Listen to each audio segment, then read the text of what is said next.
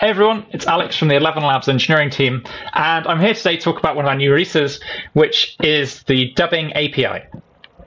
So we've had the ability on our website to be able to dub audio and video content for a while now, but what we've gone ahead and done is we've released this as an API endpoint so that you can now take your audio and video content and programmatically translate it into the 29 different languages that ElevenLabs currently supports.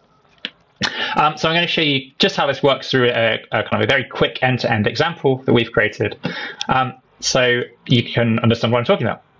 So this is a locally hosted React front end, which is going to enable me to upload video content and translate it into one of those languages.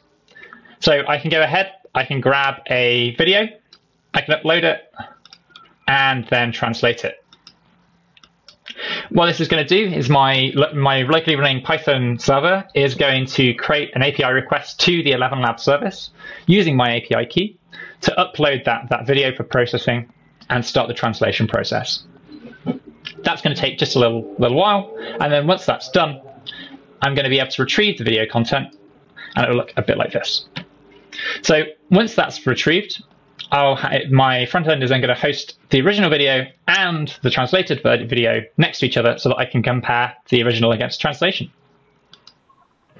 Hey everyone, it's Alex from ElevenLabs. A mostrar rápidamente una nueva versión que es nuestra API de doblaje.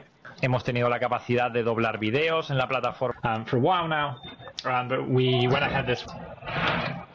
Okay, so if you want to start running yourself with this new API, see what you can build with it, we've actually created that full example I was just showing you. We've actually open sourced and is available on our ElevenLabs examples GitHub repo.